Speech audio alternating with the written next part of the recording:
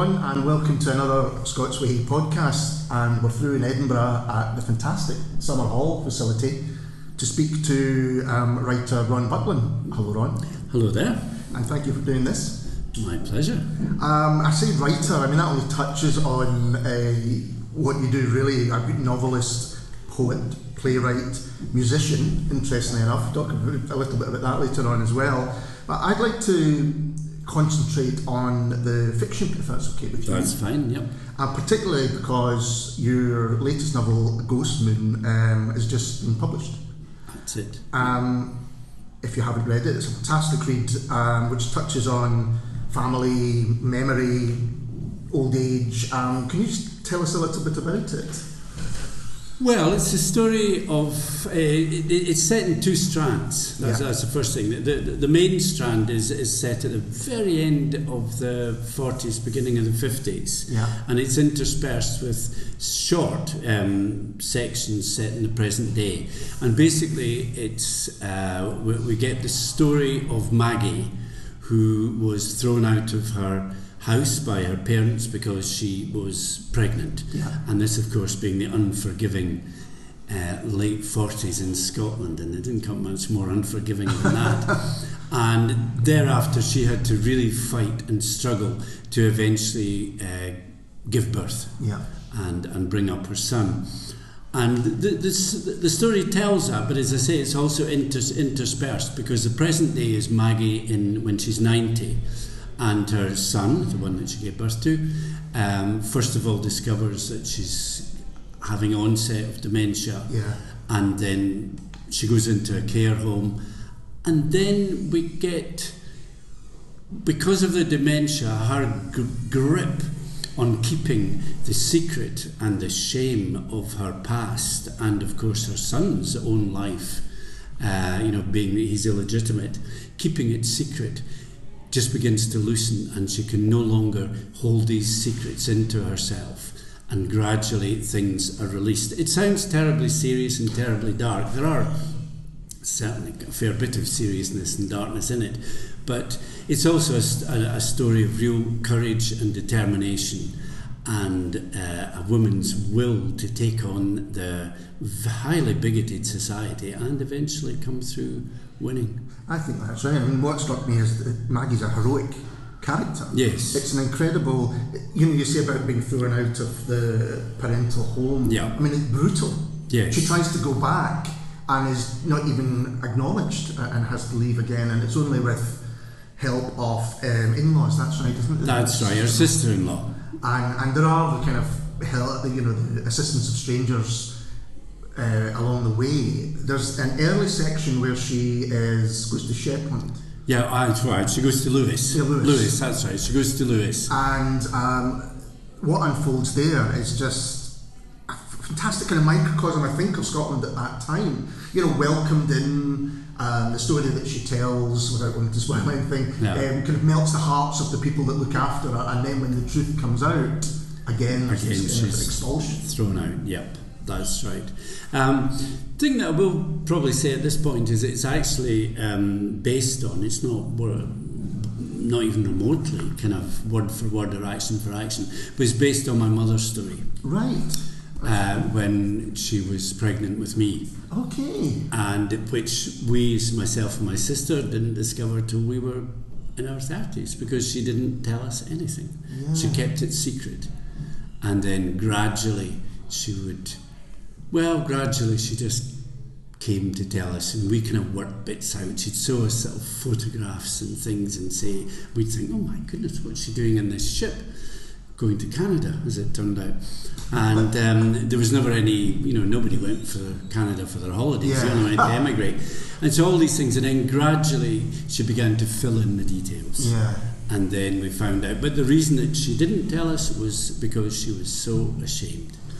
And we had to really reassure her that what she had done was incredibly courageous and wonderful, and even then, it was hard work. Yeah. But it was worth it, because it brought us all really closer together. There was no more deception. Yes, well, that's interesting. When the book opens and Tom goes to visit his mother, and as you say, she's got the onset of dementia, and she's not quite sure who he is. Yeah. I mean, it's quite upsetting scenes. But this, it's almost as though the past reminds her of how strong she once was. Yes. And how she managed to, sometimes through sheer bloody mindedness, the stuff with the where her son's kept, and she keeps going back, and she keeps going back. It's, you know, it's incredible. Yes. To have that kind of strength of character. Did you have to do a lot of research into that time, or well, I had to do a fair bit of research, but not too much. And by research, I mean I would just ask people. Yes, yeah. And I also look at photographs. Photographs are incredibly evocative. And when I was sick, I was brought up in the Borders, but in a very, very small village. But for a year when I was 6, we lived in Edinburgh.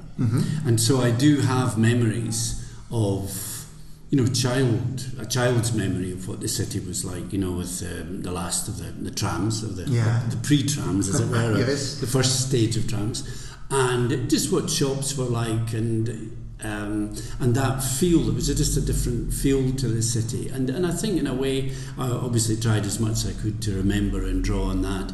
But then, as I say, looking at photographs would spark a lot more memories, more to do with memories of atmosphere than actual detail, and also talking to people.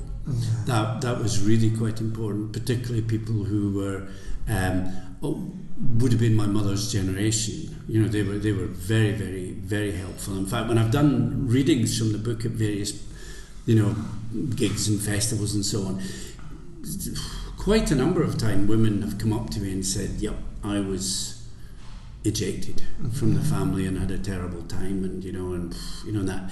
And once a very elderly woman came up and said, "We threw our daughter out." Wow. And she just said it was the worst thing I've ever done in my life. We never saw her again, and I've thought about her every day. That's incredible. So these things are very, particularly from that time, they are just, it's not the just social a few. pressure of what's the expectations. I think a lot of people perhaps, maybe younger readers would say, well, how could you possibly do that? You know, Yes. But when the whole city, if you like, or the whole country or whatever, judges you so harshly, it sometimes seems like the only option, because losing phase is actually worse than solving the problem in any other way.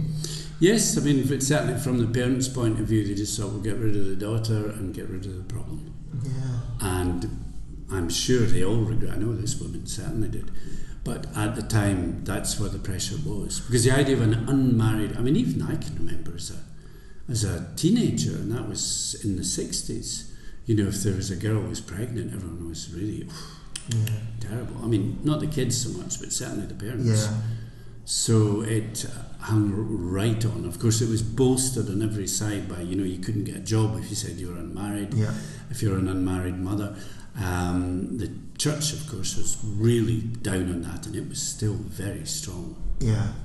I mean, I often wonder how, you know, you talk about the people that come up to you at your readings, how those were certainties that you grew up with, you know, that I know what's right and I know what's wrong, and as those certainties change or disappear or whatever, how that must feel to think, well, I did that, I thought I was doing the right thing, and yet now by society standards actually I would be judged completely differently.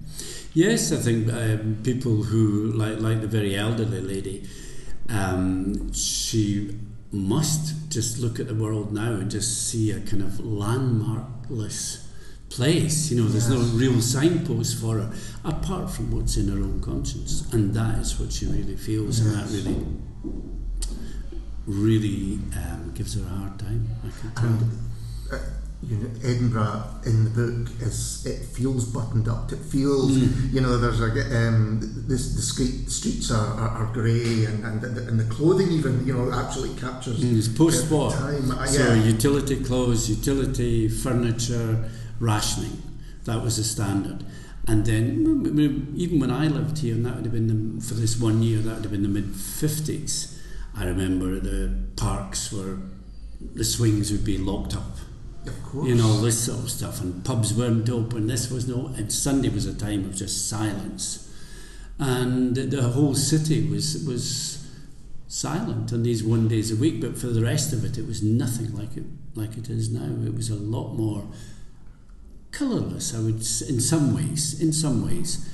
But I remember my mother telling me that when she was, say, in the 40s, and she would have been a kind of young woman there, she was telling me that there were, like along Princess Street and Downleith Walk, there were lots and lots of dance halls where everyone would go. People went around, girls would walk around at night without any sense of fear or threat. So there was all this other side of it as well, which was really clearly positive. And this, I mean, it starts out with assignation, I suppose, with someone who begins with a lie. Yes. You know, a promise of a better life or a different life which unfolds. It seemed to me that you almost put ever-increasing hurdles in Maggie's way to get to the end. You know, because if you think Edinburgh must have been a strict and buttoned-up society then, for her then to go to Lewis at that time. Yes. You could hardly go to something. Hardly go to it. It was just, she went there because, well, what my mother did, of course, and I tried to do this in an earlier draft in the novel, but it was just too far-fetched, or it sounded too far-fetched, was that when my mother was put out of the house and went, she just panicked and ran and left. And what she did was think, who's the only people she really had heard of? And they were distant relatives. And they lived in it wasn't Vancouver. They lived somewhere in Western Canada. So she went all the way there, on the boat and on the train. And then the story we got afterwards was that when she arrived, they just took one look at her and slammed the door in her face, and she had to come all the way back. And that was, but it just didn't work in the end, so she went to Lewis instead. And in the book, when Louis, there's a love story there as well. Yes, a very touching love story. And again, a very difficult love story. Not just by the distance or the actual physical distance, but is it Michael? Michael. Yeah. Michael. Has been injured in the... He was injured. He was blinded in the war, and the two of them fall in love when she's staying there. Of course, she's lied her head off about who she is and what her situation is, but nevertheless, she still falls in love, and he falls in love with her, and that comes to a kind of resolution as they do get together. Yeah. But and it seems to give her strength throughout the whole. There are a couple of things that keep her going. And she draws on his love and his understanding and acceptance, which probably was quite rare apart from her sister-in-law.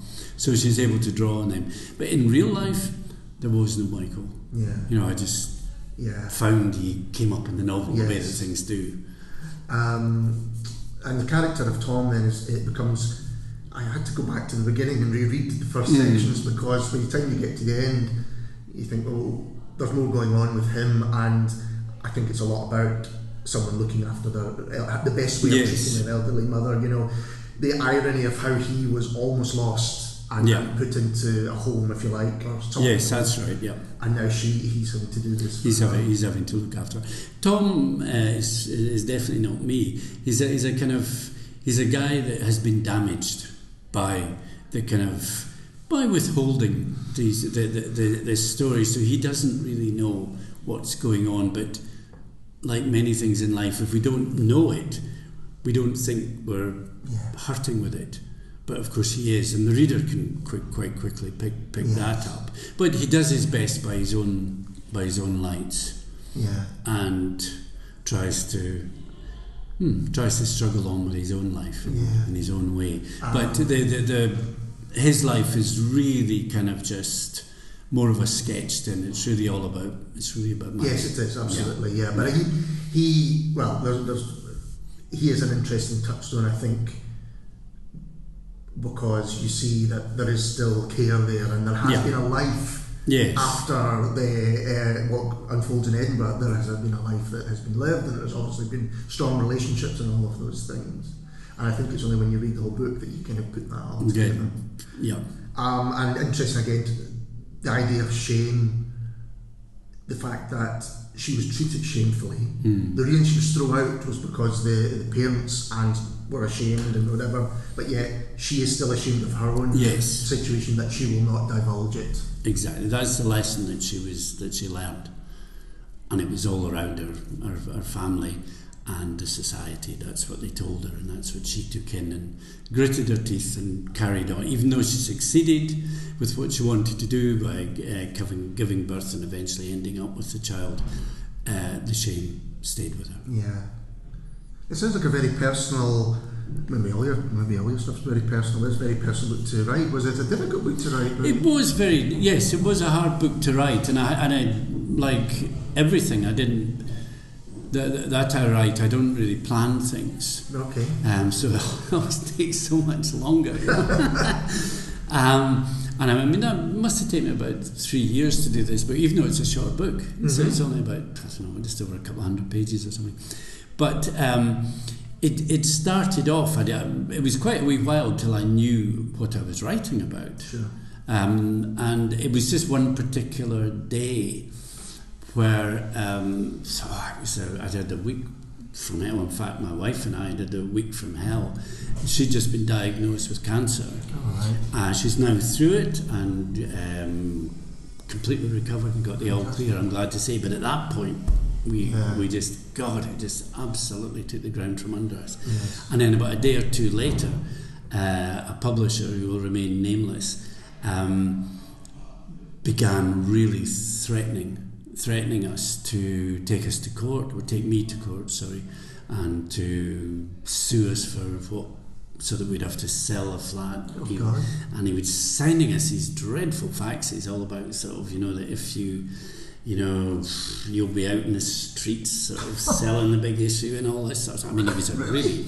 We won't go in there. But he was just an awful guy. He took me to court for alleged defamation. Right. And eventually nothing transpired of it. But it was just within a few days of each other. And I remember sitting on the couch in the sitting room and just saying, Christ, try your best to live, you try and keep your integrity, do the right thing. How can things end up so terribly? And I was just sitting there, just not puzzling, not thinking, just feeling terrible. Yes, sure. And then just the way, just suddenly the first few words, it's not exactly the beginning of the novel, it's a wee bit later in now, but the first few words of something came, and it was something like you're walking up and down the deck of a boat. It's sort of this, it's that.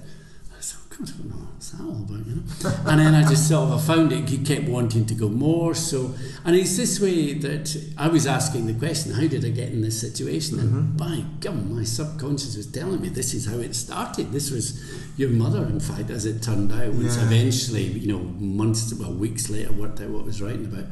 It was my mother carrying me, and it was this. It did quite literally how things started. Wow. Very strange. But I do believe that in all, that there is our imagination, whatever you call it, inside of us, is a healing part that's on our side, and it's also the creative part. And this was it, trying to help me. Yeah. And at the same time, it was the way it was going to help me was by making me go through that whole thing. And then, and then it took about 3 years, as I say, till the book came out. But I was doing I did an opera in the middle of that, and a collection of poems as well, I think it was, and occasional short stories and stuff too. Yeah. So there were other things, but that was a span of time that it took till it was ready. And it was, it was quite painful to write, but also it was also really, I just was able to feel, in a sense, in a way I never had before, to what my mother had done, how she, the utter commitment to life that she brought to everything, and so I felt very, very lucky to be made to explore that and appreciate it and celebrate it. Yeah, absolutely, and it is a celebration. It is a celebration, without a doubt. Yes. As I say, a real heroic journey that shows the human spirit. Yeah. And that's what it's, a triumph of the human spirit, I think.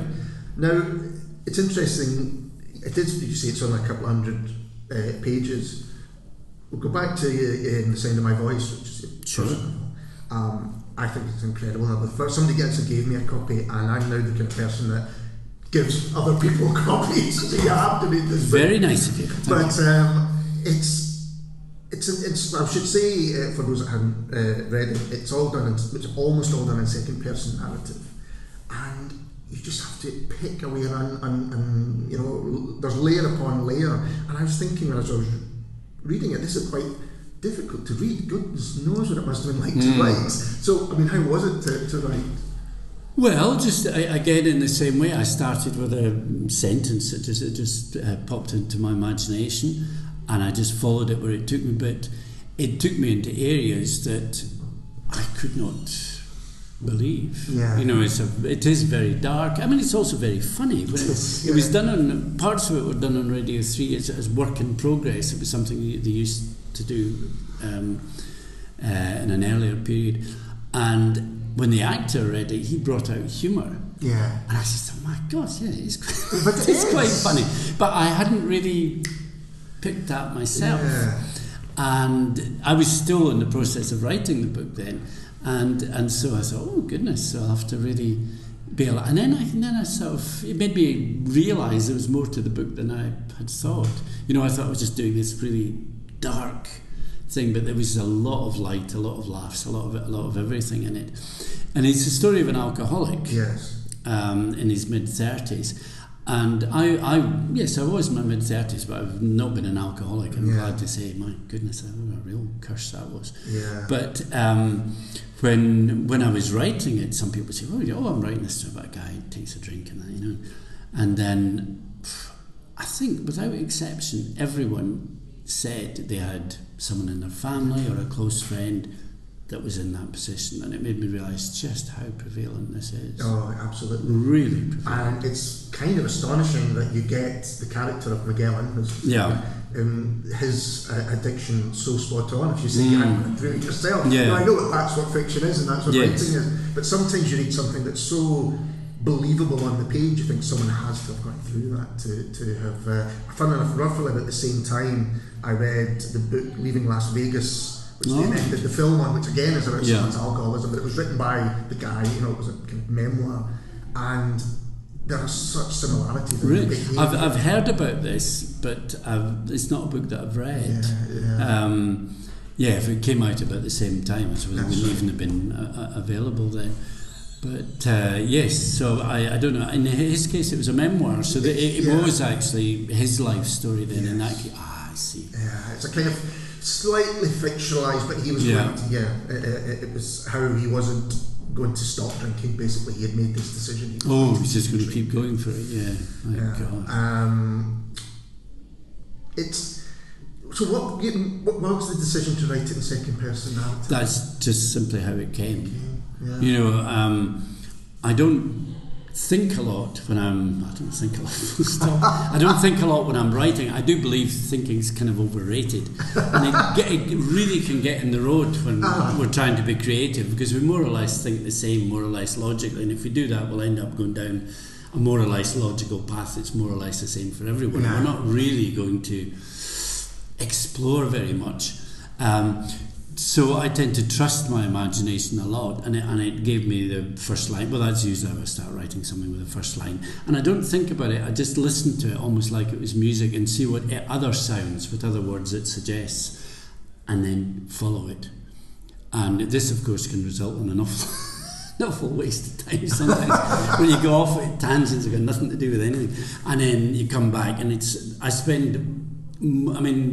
Sound of My Voice is only about 120 odd pages maybe, but you know, at some points in its writing it was maybe 3 times that length, and then I would condense it down so that I was really getting to what I hoped was the heart of it. Yeah, because I would imagine there are other characters in the book, so you could follow them. Yeah. But actually, because it's the you voice, it's Magellan all the way through. And the opening line is, if I remember that, you were at a party when your father died. That's it.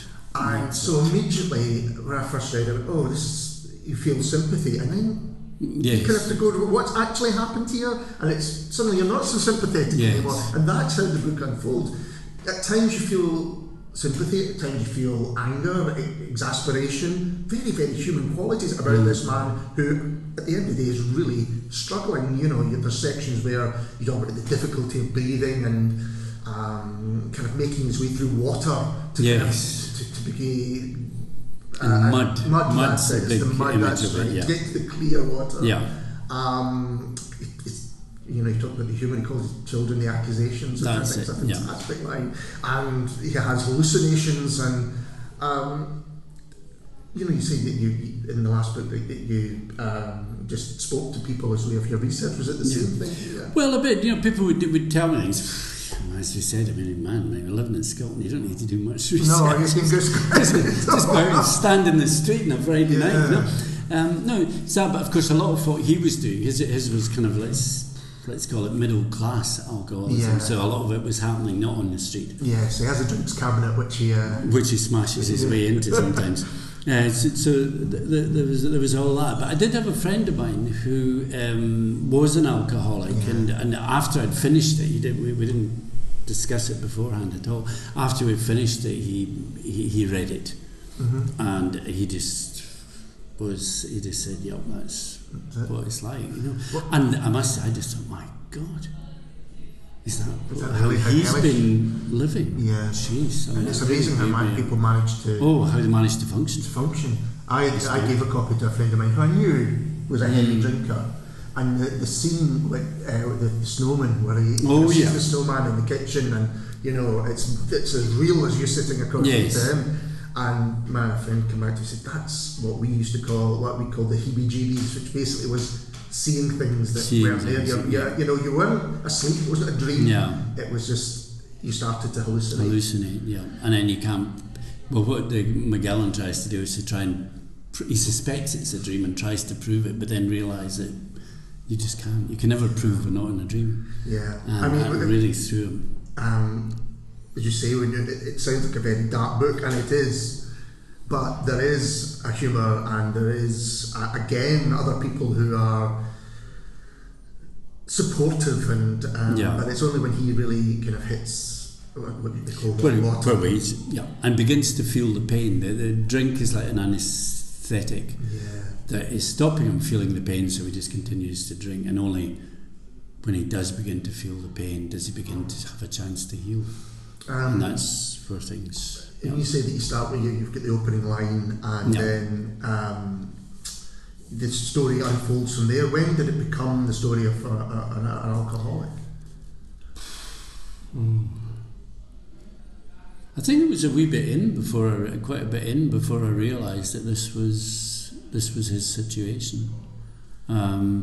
It's for me writing and I apply right across poetry, short stories, everything.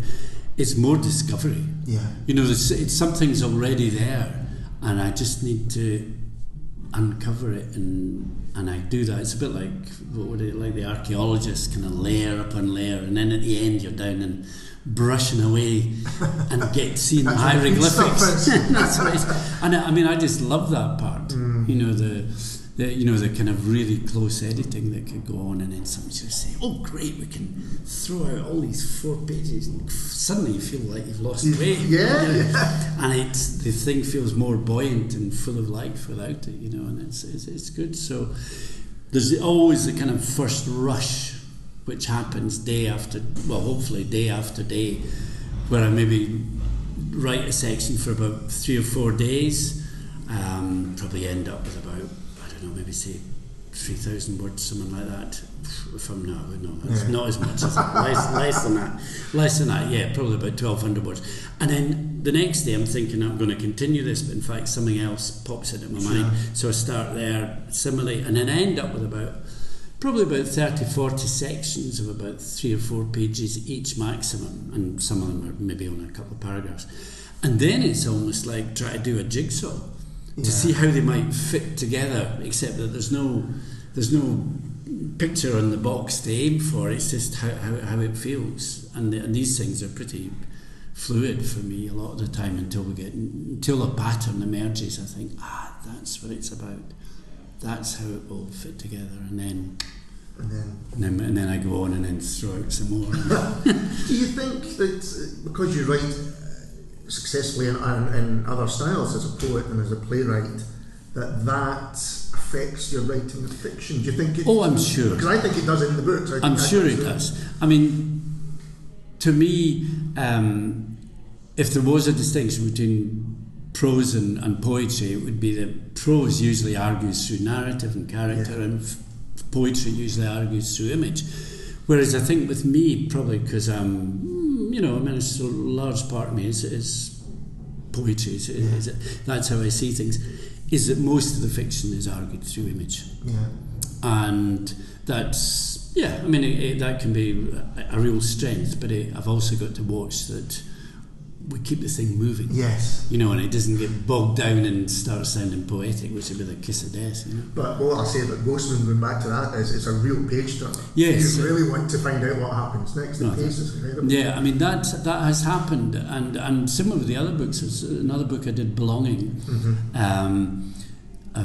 just a few years ago, and that I was. Even though that's the longest novel I've done. It's about 260 pages, somewhere about there, and people have read it. Some people have read it in one sitting. Yeah, I think I read it in 2 sittings. Really? Yes, it was. And yet when you're writing it, you're not the least bit conscious of this. And I think, great. I think, how fantastic that is. Someone's been engaged so closely. You think that comes out in the editing? Like taking out, cutting I think back, so. I think away. Yes. I think it does come out. And to be honest, I read a lot of the classics, contemporary stuff as well. But I also do read quite a lot of thrillers. Yeah. And I've learned a lot from them. Yeah. That we don't need to explain things. We don't need to, have long interior monologues about the state of our soul. We need to see it in action. So these are things that I've really learned. We've done a podcast a while ago with Doug Johnson. Oh, yeah. And I think that's his real talent, is just to get this lean fiction. Yeah. And he just moves right through it.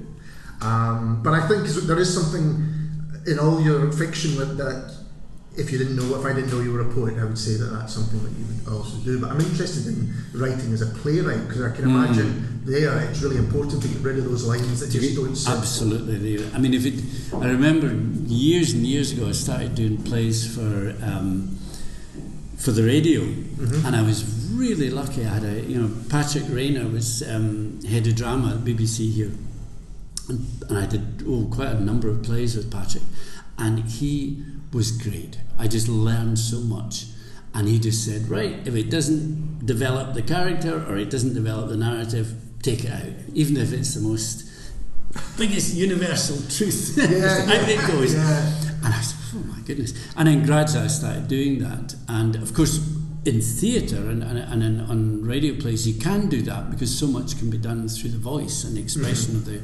physical movement and the actors.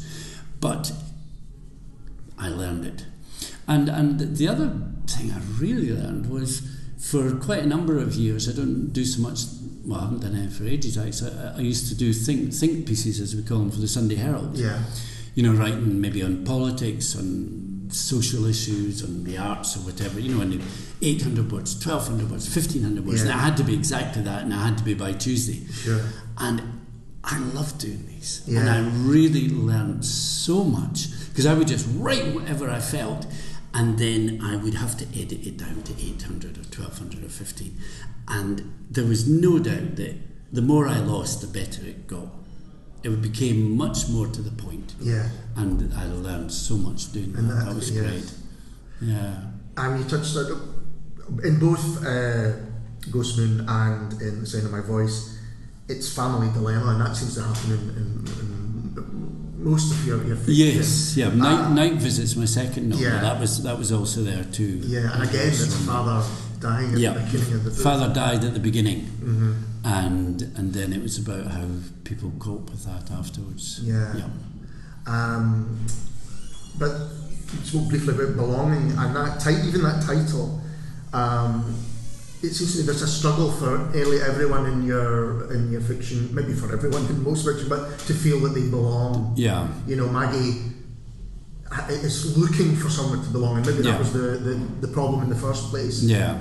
Magellan has got to the outside world the trappings of a good job, family, kids, house, all that stuff, but yet he feels he doesn't belong. He feels alienated from all of this. And in belonging, again, it's people searching for where they can feel at home. Yes, that's true. And I was very, I'll just come to belonging in a second. I'll just first of all say when Sound of My Voice it had come out in several editions, and eventually Irvin Welsh came across it. I didn't know Irvin at all. He was in the States, and he was asked to write for an article there about a lost classic. And he picked Sound of My Voice and wrote a piece for it for the New York Village Voice. I was just like gobsmacked, really delighted, you know. And he, the tenor of his article was that this was a very political novel, which was utterly news to me. It hadn't even crossed my mind that it was political, but I could see exactly once he said it. He said this guy had done everything that Thatcher had said, and he'd got it. He'd got the job, he'd got the family, he'd got the consumer unit, and he was successful. And yet, as you say, he didn't feel belonged. He felt alienated. That's fascinating. And that was really, and I just, it really did make me think, you know, what am I doing? I hadn't actually realised that. And then when we came to belonging, it's probably more directly autobiographical, I'd say, than any other novel of mine, I think. In that, when I left school at 16, I came back to university when I was about 21, 22, did a few years. But for most of the time up to my mid-30s, I was just travelling all over the place. I don't quite know how I managed to live, actually. Now I look at it now. Well, you've done quite a few different jobs. Yes, but this wasn't jobs. The jobs I got shot up early on. I don't quite know how I managed to do it, but I kind of lived in Paris, lived in Barcelona. I was living in a commune away out in the middle of Australia where I was so far from roads I had to learn to ride a horse. And I was doing all these things, and I wasn't aware of looking for somewhere to belong. But I've no doubt that, you know, some analyst would say, oh yes, this is subconsciously you're doing this. And so when I found myself writing belonging, I did find myself drawing on these various situations I was being, and then yes, it's definitely about character, quite deliberately. Right. Trying to feel not only where he belongs, but also perhaps the whole of society belongs now. And I tried, like my mother going to Canada, and I did try to first of all set part of it in Australia, but it was just so far away from the bulk of the novel. I had to shift it to Spain. If I remember right, it's a while since I've read it, but it's in a ski resort. Of course, chalets and the high life. Yes, and living the high life up there in chalets there were no visitors there. Yeah.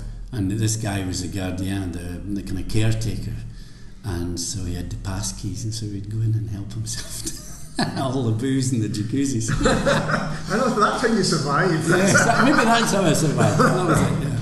Pass keys. You've also written quite a lot of short stories, and I'm always interested in the different approach to writing something longer, but maybe with you there isn't a different approach, I don't know. Well, certainly The Sound of My Voice started as a short story, and it just didn't really come to any point. It just seemed to go on and on and on, so I thought, oh gosh, is this the novel, the first novel? And then once I'd published that, I found myself doing stories again. Right. And it was just, that's just it. Though quite often, Night Visits began as a story as well, that's right. Belonging, I think, was always a novel. It was always Oh no, it wasn't. It was a long short story. It was about 7,000 words. It was too long. Yeah. They couldn't place it anywhere. And I showed it to Ian Rankin, actually, and he was saying, oh yeah, God, that sounds really good. But we had no idea what to do with it. And then I thought, I think there's more in here than I think I've cut it off a bit short, and then it just took off and went elsewhere. Now, you're also a musician. Well, I mean, I'm a musician in that I work with musicians. Right. Rather, I do libretti for opera, and I've done libretti for various composers, for also texts for symphonies, and or oratories. I don't know if you can call them oratories, a bit unfashionable word now. But for anything, an orchestral piece that requires text. Okay. I've done quite So, a bit of that. Forgive my ignorance, but what does that entail for you then? Well, I usually let me see. I've done about 7 opera now. Last 3, in fact, with Scottish opera, and they've usually followed much the same pattern, which is I would discuss with the composer the kind, what kind of themes you might be going, if you had anything you particularly wanted to explore, and then I would go and try and write out. I suppose it's like a play, except very often it's in verse. And I'm thinking already in terms of musical setting, how it might work. And then I would give it to him, and then he would read it through and maybe make a bit of a start. And then he would keep coming back to me, asking me to change things, add things. Can we cut this? Could you give me a different rhythm in this line, and that sort of stuff. So it was a lot of toing and froing until eventually we end up with the final thing. But with the guy I quite done the last 3 operas with, Lyle Cresswell, was he's lived longer in Scotland than in his native New Zealand, and is one of the best known people writing, composing up here. And I remember once getting an email from him saying, because we're getting pretty close to the date for rehearsals, and he said, can I have 2 lines of deep despair and a rollicking drunken song by the end of the week. So I said, right, get on with it. And so that, and then we go to rehearsals, but by then there's a few minor changes, but things are getting pretty set in stone by then, and you're handing it over to the director, and unless they're particularly wanting things changed, it goes more and more out of your hands, and that's fine by me. Yeah. But I imagine that you must have to have a decent understanding of the music. Yes. I mean, I do. I do have quite a strong feel for music. I love music. Yeah. And in fact, for the last few years now, it's the closest I've come to a job, I think, for many years. It's maybe about. I teach classes, maybe 2-hour classes for about 10 weeks a term in the university here, right, on music. Okay. So, like at the moment, I've got a history of the symphony that's going, and Monday we'll be looking at Schubert. That's right. So I do that, and I have history of the concerto. I do Mozart, Beethoven, and all life and music, that sort of stuff. Yeah. Not too technical. I mean, really not too, because that would both show my ignorance, and also that's not. People just want to increase their pleasure in music. Yeah, absolutely. And so that's what we do. Yeah. So a bit of gossip as well. I'd also like to talk about your time as Edinburgh's Macker. Right, exactly what that entailed. I should say for listeners that Ron was Edinburgh's Poet Laureate. That's right, Poet Laureate. Yeah. And what exactly did that entail? Well, how did you find it? It was a real. It's not a job, but it's an honour that's bestowed, and then a small honorarium comes with it, and I would be very occasionally I was asked to write poems for specific events, which at first I thought, oh my God, I can't do this. My creativity can get turned off and on like a tap. The drunken rollicking song, please, in it. And then I found it could get turned on, and I found myself writing about things that I would never cross my mind to write. And that was a real pleasure. It really kind of opened things out for me, and it forced me, actually, certainly for these poems, to be pretty accessible, because they'd be read at such and such an occasion, so you couldn't go out there and just sort of talk about the state of your soul. You had to be something that was going to immediately be about Okay, whatever so it was. The opening of the trams, you would That kind of, well, in fact, the trams. The trams, I actually did write a poem about the tram, and I wasn't asked to write it. And I was so angry about the way it was going. It was so obviously going so wrong. And there was a time when there was a tiny wee tram that stood at the bottom of the mound. And it wasn't, can you remember that? Yeah. It wasn't connected, it didn't go anywhere. In fact, it vanished after about 3 months, and I was told it had lost its planning permission, and it had ended up in a shed in East Lothian. Well, I mean, I gave this tram a voice, so it complained to the council, and it complained about all the kind of, it was humorous, but it was also pretty aggressive, about the incompetence, the hinting at corruption, hinting at all the kind of waste that was going, really just the waste and incompetence almost rather than corruption, really, I think.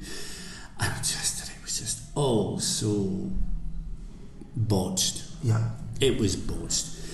I have heard, people say, it's bound to be corrupt. I don't know. I think it's just botched. Yeah. Just things went wrong, and contracts were written that they just drove through without any problem. Anyway, this was published in the Evening News, and a lot of letters came in afterwards, and everyone going, you tell them that's the way. And I thought, oh Christ, I'm going to be unmackered. And in fact, the exact opposite happened. I got a reply from Jenny Daw, who was then the convener, in verse. Yeah, fantastic. That's great. And I think that everyone, it had taken on a life of its own. Of course it had. And they all knew it wasn't going right, but they just... Too far ahead to stop it. Too far ahead. Well, I remember near the end they were going to stop it. Yeah. But it was too far. It was too far. And when they said it was going to only start at Haymarket and go out to the airport, I think that lasted a week because there was such an outcry. Yeah. Yeah. So what were examples of you having to come up with come up with things? Well, let me see. I did a poem for the Malt Whisky Society. Right. That was it was then emblazoned in Rose Street for a whole winter up on the side of a building, which is very nice. Outside of Rutland, not the hotel in Charlotte Square. I can't remember the name of it. So there was that. I did a very nice thing I was asked to do. Was that there was a clipper yacht race, right? And there were lots of younger people on it. By that I mean sort of teenagers in early 20s, and they were going round the world, and they wanted a poem that they could then, whenever they landed, they could recite in a choric fashion. And that was so I did that, and that was never in a million years would I have written a choric fashion poem to be recited by sailors, but there it was, and it was good, and it seemed to work really well. So there was that. Every year there's what's called the Edinburgh Award, right? And that's given to someone that I think it's voted on.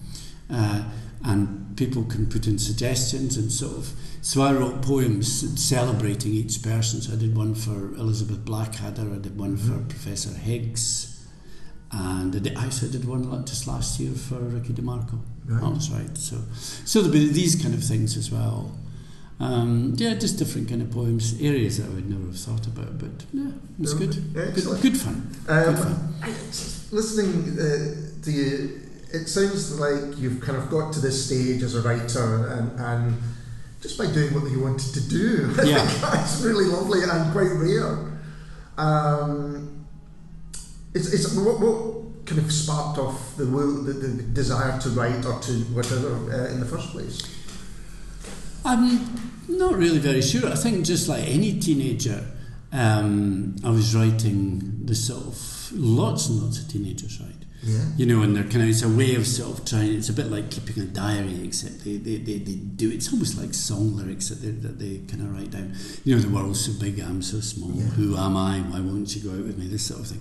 And so I was doing that, and then just by chance, when I left school, I hitched down. I was in London. It was kind of late 60s, and I met some guys who had a band, and we became friends. And I didn't play anything. But they asked if I would, fancy doing some lyrics. So I then started writing lyrics for them. We were a terrible band. Passing that. Okay. But we had great fun, really, really good fun. And then the band stopped, and I continued writing lyrics, thinking I'd be another band. But in fact, I began to realise that they were, maybe they should look at them as poems. Yeah. And then began to send them off, and then eventually the one or two got taken, and then more, and then there was enough for a book, etc. And then it went on from there. And so when you were travelling around the world, were you still writing? Were you still? Oh yes. And were you still sending things in? And I would have been. I mean, I remember. Yes, I remember when I did Sound of My Voice. I started in London, and then I kind of left there, and I was over in Paris. And before that, I remember being in other places and writing, and and it was just something I would do, just sort of. It was just part of the way I passed my day, if you like. Sure. The morning I've always worked, and then and it's kind of maybe Calvinist Street, and then once it's done, I feel ready. I can go out and play now. Yeah, and so that's like that. There's a need to kind of get it out, get it done, and then yes. Yeah, this is my and it's really good. And my wife's also a writer, Reggie Clare. She's a novelist, short story writer, and she's the opposite. She just cannot work in the morning. She would love to be able to do that, but instead she's always finding urgent dusting and things needing done, and then it takes her time until she can get into it. Yeah. It's just a different, just a different rhythm. And we've tried to kind of put a bit more together. It doesn't work. These are they're so deeply ingrained in the bones that. How is it living with another writer then? It's really good fun. Yeah. We read each other's work. We comment pretty frankly and freely, and it's a great support and a huge help. Well, I certainly find that, and I think Reggie does too. So it actually works really well. As I say, I'm in the morning, and Reggie, after we've had dinner, maybe had dinner, a couple of glasses of wine and everything, I'm just thinking a slow coast down to bed, Yeah. And in fact, she'll just think, right, I'll go and work. And it wouldn't cross my mind to work out. Unless I had a terrible deadline that I had to do, but it's so interesting talking to different writers about how they work. Some say, I just sit down and with a blank page, and other people are terrified that and have to have plot. It depends what kind of writer you are. I know Louise Welsh said she couldn't imagine being a writer and having a tidy house because it sounds as though you might have the opposite. It's not particularly tidy, but it's just that Reggie's always finding displacement activities, I believe we call them. So the procrastination she owns up to. And then that's interesting. Yeah. Well, I think that's the perfect place to leave it. Okay, well, thank you very much. And thank you very much for doing this, and we'll be back soon with someone completely different. Thank you, and bye.